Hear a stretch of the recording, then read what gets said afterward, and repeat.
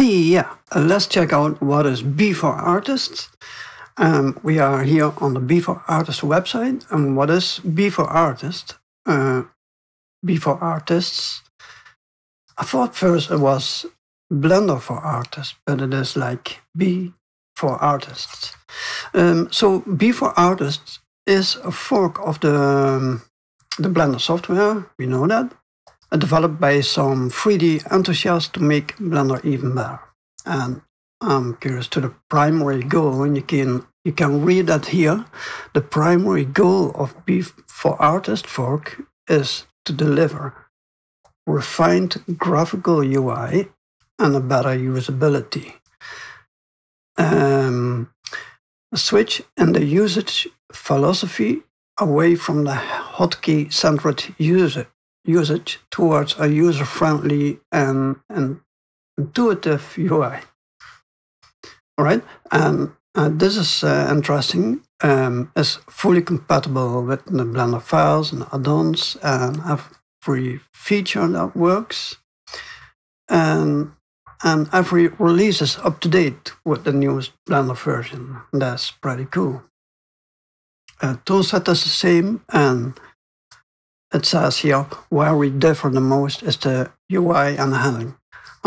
Let's move forward. So if you want to download it, you click on this button, Get Bforartist Now. I choose for the zip file. Because then I have full control about the installation, etc. So because I have several Blender versions, as you see here, I got loads of them. So I did that.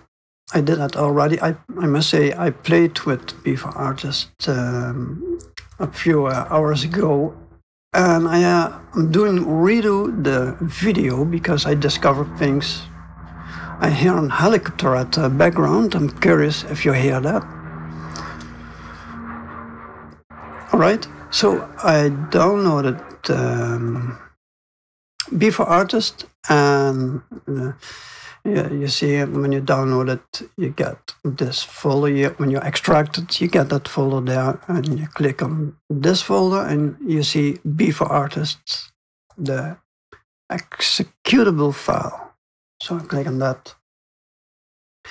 I removed the app data, so I think, I got the quick setup. So you will see this the first time. Language, English, shortcuts, that's interesting. So Bforartist comes with its own set of shortcuts. So I think if you are a beginner, you might want to use these shortcuts, Bforartist. But if you already use Blender for 3, 5, 7 years, you might want to choose one of the other ones, like the probably Blender. And you can choose a theme over here. Let me check if that is working already. Oh, yeah. You can check these themes. I like the Bforartist one. I like all the colors, etc. So let's try the shortcuts from Bforartist. But then, if you do that, you need some. You need the documentation, most probably over here. So if you go here. Here is the bforartist.de, the website. So that's the website. If you go to support and then you go to reference manual over here, and if you scroll down completely, you got 2 files. You get the standard key map and the important hotkeys. So that's that. Let's go back to Bforartist. You can also see the shortcuts over here. So you click on the what is that? The T panel, the tool. I forgot what it is, but I call it.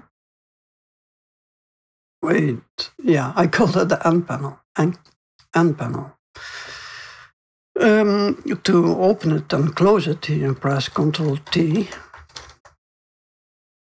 And if you press T without Control, you open and close the T panel.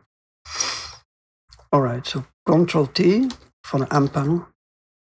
All right, if you want to see important hotkeys, you can view them in the viewport for a while until you get used to it. All right, so my first impression, I will show you what I like very much about Bforartist is this toolbar over here, and you can adjust it. So you see on these colors, so I think this is at mesh, and it's pretty handy. And then the hotkeys, this W, that is to grab, and if you hold Control, you can snap to grid. I click on the right mouse button to rotate around the object. And if I press, so yeah, this is the W for the, and the key next to W is the E for rotation. I can also click on, press Control, and then I can snap on degrees. And the R. And with that, we can scale. And yeah, snapping on scaling has not much use, I think. I press 5 and then 7. All right, yeah, so makes sense. All right, let me see. I was a shortcut for that, shortcut D. All right. So that's that. Let's take a look more at this toolbar. I think I can adjust the toolbar over here. All right. So you see, I got meshes over there. Then I got font, armature thing, camera, sound, and you can adjust that here. So this is order. You got lights here in yellow, then volume in orange, metaball, those circles, surface, all right, with the blue dots, and curves also with not like violet color, empties. Also an orange image. I want image. Maybe I want light probes. And then I add light probes, force field. No, I don't use that much. But you can always go back, press this one and adjust this thing. I find that pretty handy. I think I'm going to hide this text over here. So, yeah. I played a little bit, and yeah, this is really lovely. Toolbar, yeah, you can adjust your toolbar over here. Then there is one thing. You see that you cannot switch to another editor type. So, but I found out if you right-click on it, and it is hidden by default. Here it says Hide Editor Type menu. If you unhide that, then you can switch to another editor type, like that. Oh, and this is pretty nice, so I'll show you that in a minute. Here on the right side, we see in the Properties panel new icons, but they are quite funny and handy. For example, you see this camera, and that makes sense that it is rendering, while you see here a printer, and that's for the format, the output, etc. So that makes quite some sense for me. And then you got a view layer that reminds me a little bit of Photoshop, but those layers and those passes. Then a scene properties. Yeah, that's a sun, and this must be the world. That's all clear. And this is new collections. I'm not so familiar with that. I missed Blender for a few months because I'm working on a new project related to sound and Blender. I had to do a lot of research for that. And then we go to another kind of section. So this section is more for Blender settings, and these settings here are more for the objects you see in the scene. So this is then called the object properties, the properties of the object, not the mesh. That might be confusing for beginners. Maybe I come back to that later, but it's not really related to Bforartist, so I think I skipped that part. So, and these are the modifiers, that's clear. And also if I click here, this is also pretty handy. So you got,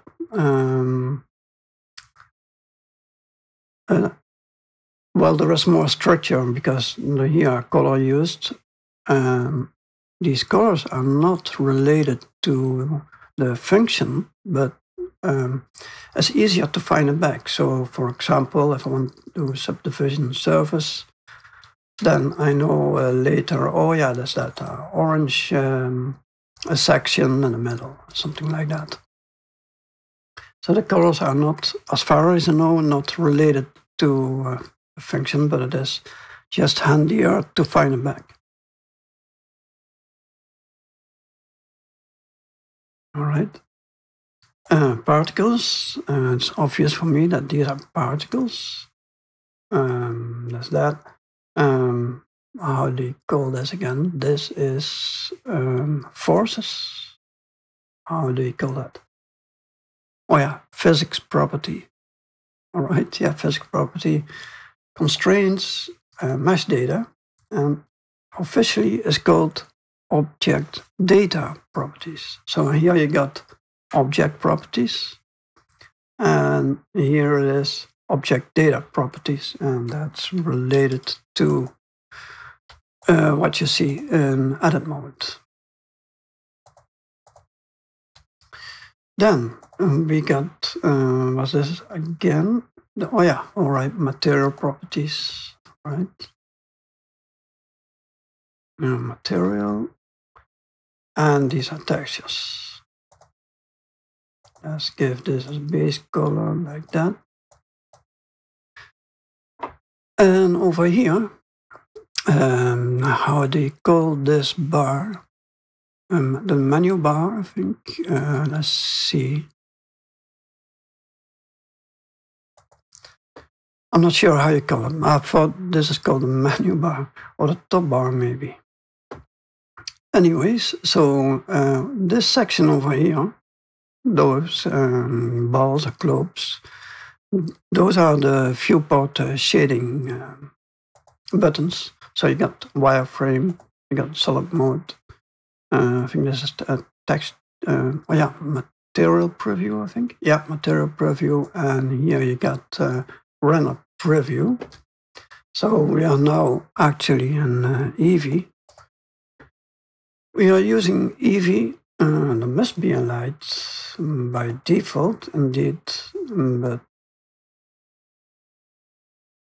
why I don't see that? Ah, all right. So I can turn on that light and select it. Let's go to light over here. 1000 watt, that's a good standard. I thought Blender's standard is pretty low. 1000 watt is a good idea. I think Bforartist did this. I think so. All right. So next, I want to show the. All right. Let's set up a simple scene, but then for Eevee. Normally, I would do that with Eevee Production Suite, but not this time. So what I do is I want to move this up a a little bit. So what was the shortcut? This one, W. I press Control and I move that up. I also want to add a plane and I want to scale it. So I press R and then I want to scale it, I think over here, right? Then I want to give this a material like mid-gray. I like playing around with mid-gray. A mid-gray is 0.81. Wait, I press Shift, maybe that helps. Sorry, 0.18. Yeah, something like that. A little bit off, but... and I press D to go back to this, what is it, tweak mode. All right, I press middle mouse button to a pen like that in the scene. Middle mouse button, and this is right mouse button. If I can, with left click, I can select an object like that. And if I use right click, I can rotate around that object.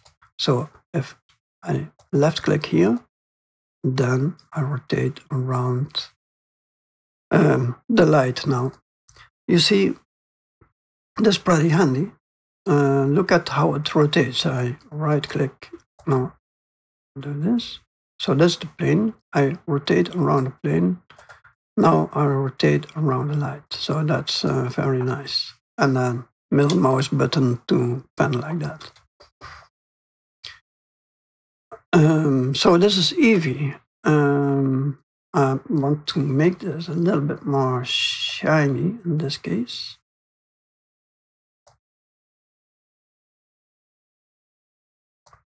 Oh, then specular roughness. Oh yeah, no, we don't see it well because there's not much in the scene we see. So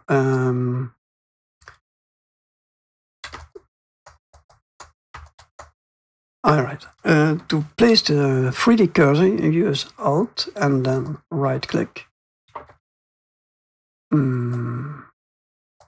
Oh, right. Okay.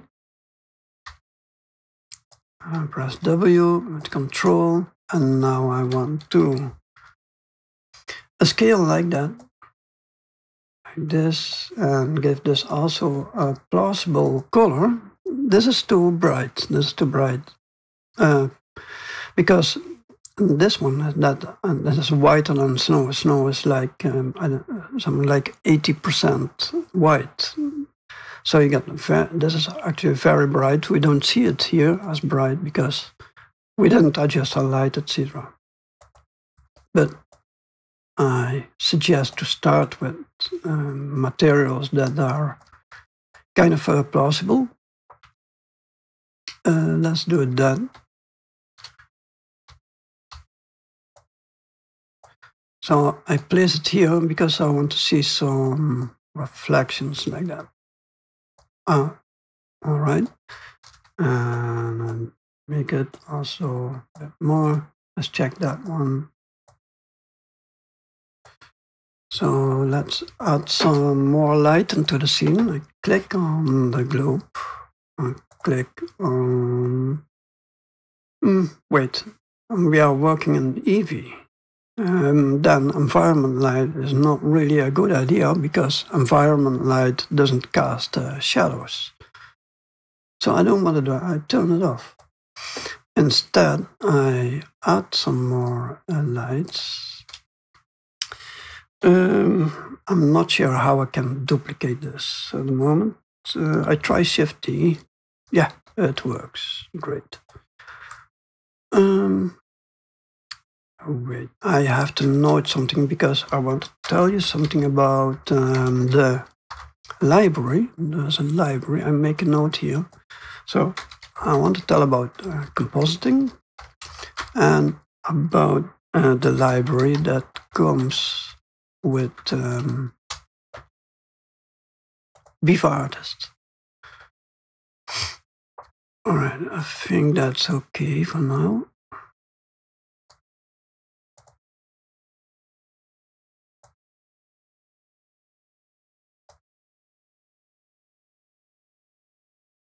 Yeah. All right, let's just quick test. Let's also do this.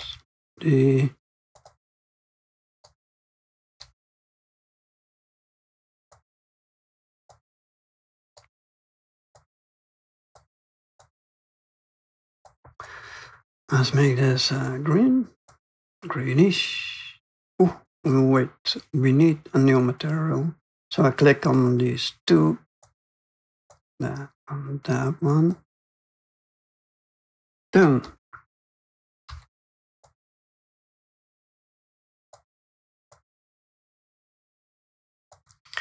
And I want to add some more lights over here. Let's move that.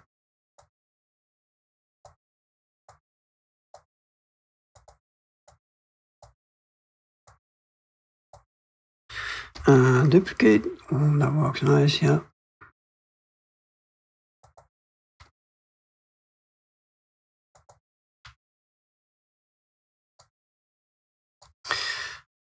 So, because we are working with Eevee, I want to add some probes for reflection. So this is reflection cube map. I want to use that. Place this one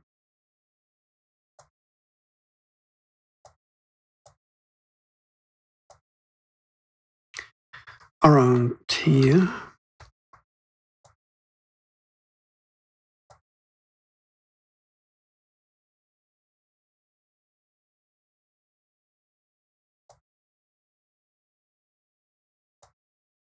Oops.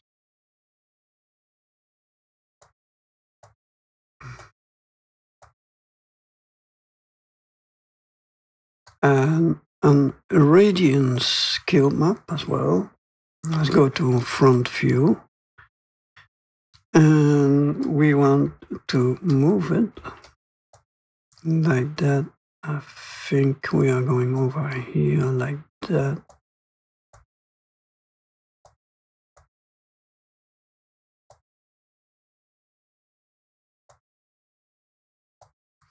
And then scale it.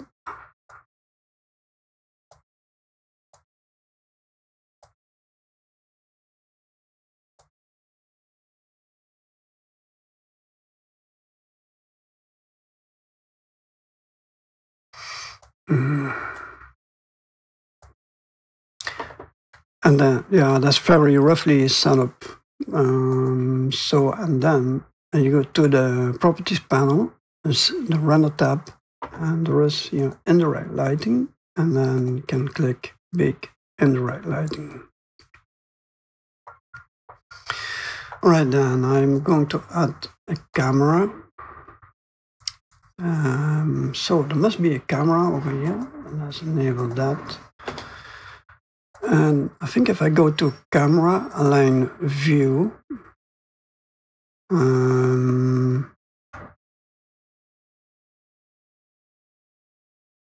yeah, align view, no, align view, align, no,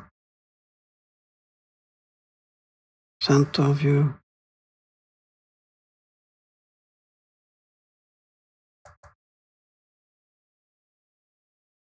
Alright, we do it different. So let's press the dot, and if I go to view, I see a view.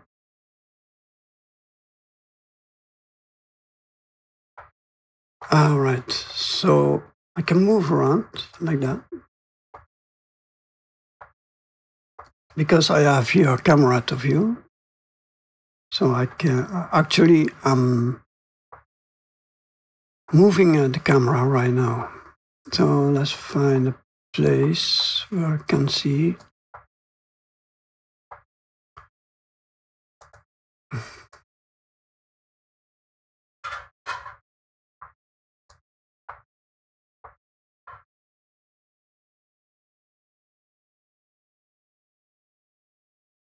All right, I cannot find a very good place. And I click this off. All right.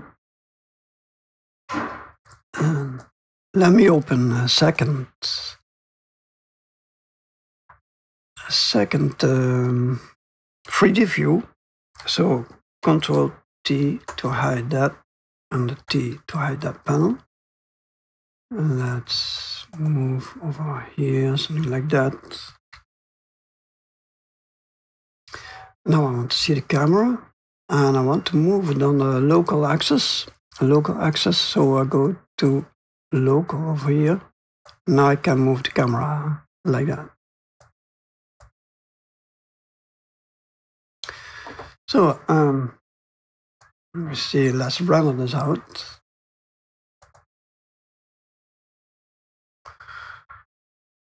Render image.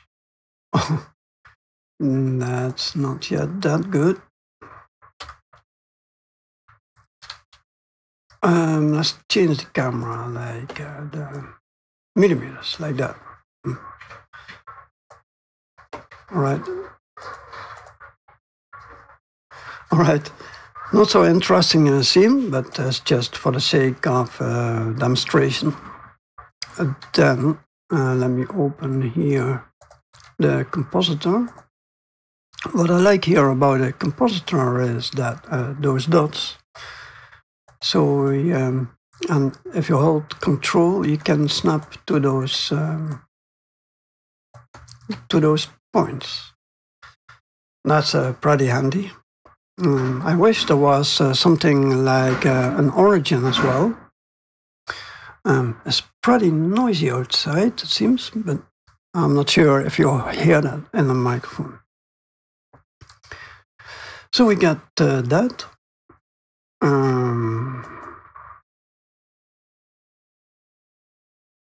All right, let's take a look at the outliner. What I like here in the outliner is I can see immediately what I've selected. I see here a clear, it's very clear that I selected this cube over here. I believe in the standard Blender version, fork. No, it's a Blender. That's not a fork then, but that's Blender. I see a kind of a faint thing, and I always have to look like, oh, where's my, what's selected? And here I can see it immediately. All right, that's that. What I also want to show is the library, and that's nice. So, but I enable it first. So I go to Edit, Edit and then Preferences. Wait, another Edit. Edit, yeah, and Preferences. Then I got Add-ons. Let me make this a bit bigger. So by default, I enable a few add-ons. That's nice. For example, and yeah, this one is nice. Curve, extra objects, maybe and landscape if you want to make a landscape. Then extra object. So this one is curve, extra object. Let me show you. So if you now add and you go to curve, you see a lot of more options here, like these ones, like polygon, sector, curve profiles, etc. And that's this one. And then the mesh extra. Mesh extra are these things, I think, like rock generator and math function, pipe joints, extras, and those things.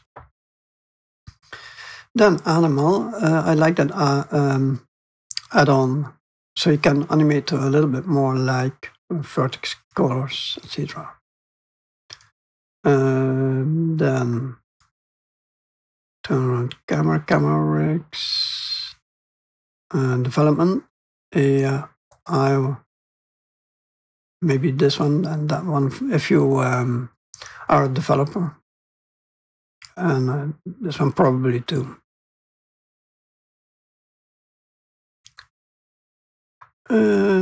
Yeah, import palettes, why not? And images as planes, you will want that. Import export things. Collection manager. Yeah, modifier tools, that's handy. And you can find that over here. So when you add a modifier like that, subdivision surface, and then you see those 4 buttons, apply all the modifiers. That's handier than the need to click on this. By the way, this is also different in Bforartists. In default Blender, you have to click on the drop down and then you have to click apply. So that's a lot of work.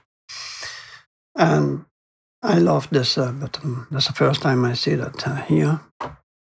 The dynamic sky, yeah, actually, I think it's quite nice. But yeah, we are working in Eevee. Some position 3 lightning. There's no need because I'm going to show you the library. Then, yeah, mesh F2. Mesh F2 you'll want that for editing. Loop tools, you really have to check that out, and tissue, very interesting. No triangular. Yeah. I don't use that much, but everyone is very enthusiastic about node wrangler. I was too lazy to try it out. Yeah, and actually, the node wrangler is exactly for that. That's for if you are lazy. All right. Bull tool. Yeah, I like bull tool if I don't have any other add-on to make bulls. Real snow is actually good, but yeah, when I'm going to make snow, you don't do that every day. So, yeah, this paint, Bforartists, brush panel. Let me check, maybe you can take a look. Brush panel, if we have time for that. Paint palette, yeah, auto tile size, I enable it. Then, yeah, UI animation render, so it can, I think, animate the things here. So, let me see. So, render animations of the Blender UI. All right, rigify if you're into rigging. Power sequencer, I could do that. Demo mode. Yeah, Magic QV. I missed the library. There must be somewhere. The library. Maybe I can search for it. Search.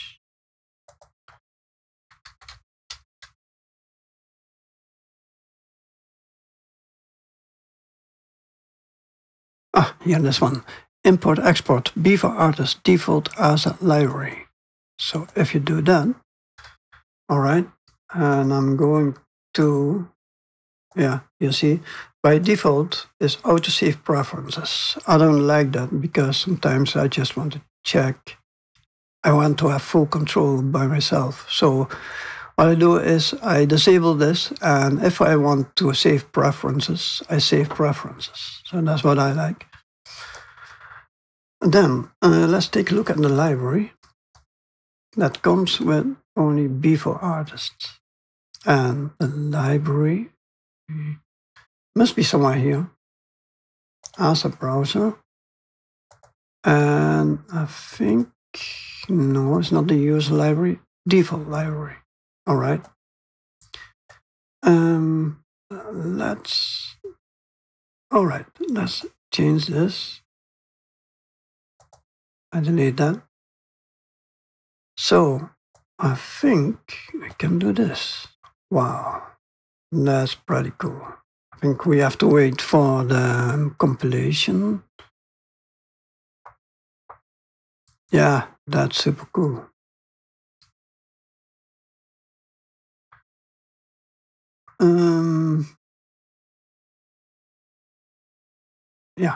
Yeah. Coated glossy, that's what we want. Huh? Coated glossy and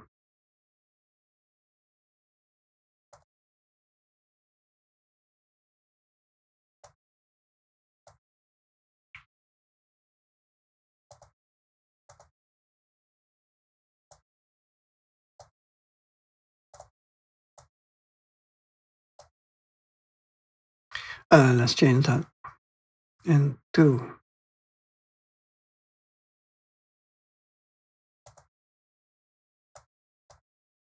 that one. I go to the Render tab and then bake indirect lighting.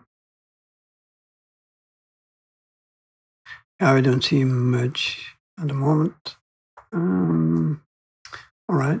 Yeah, so that's pretty cool, this one. Oh, basic class. That's nice. So let's try that one. What? Oh, yeah. And I think it's already working because glass that needs specific settings, like here, alpha blend, alpha hashed, and then you need to go to the Render tab, and I think you need to enable screen space reflections. And maybe you have to bake again. I'm not sure about that. So bake indirect lighting.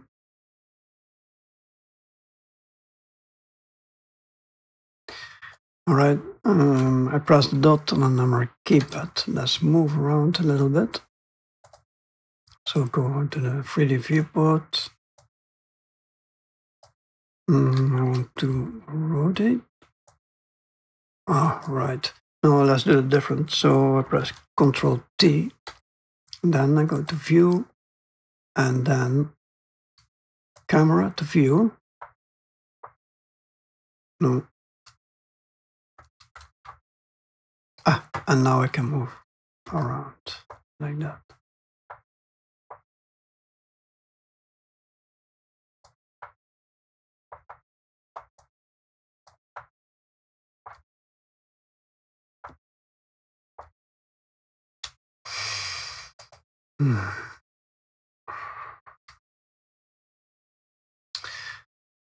All right, let's try that out. So render it out, render image. All right, so we see those reflections over here. We see the glass. So yes, we see all those colors. That's pretty handy, and I love these small icons, and also over here. Again, so if you want to stick with the shortcuts you're used of, then you can, if you load the screen, the first screen, you can select Blender, and then you have your standard shortcuts. So I cannot cover all of this of Blender, of course, because Blender is so big. But I like the icons here. They are very clear, and it's easy to navigate and to understand. Yeah, within a few hours, I can adjust very pretty fast. So yeah, let me show also the website. So yeah, this is bforartist.de. If you go there, this is the website. You can get Bforartist over here. And if you look for the documentation, you go over there, and if you scroll down, you see here all the key maps. All right, I think that's pretty much it. So I will put the links in the description of the video, and then see you in the next video. All right.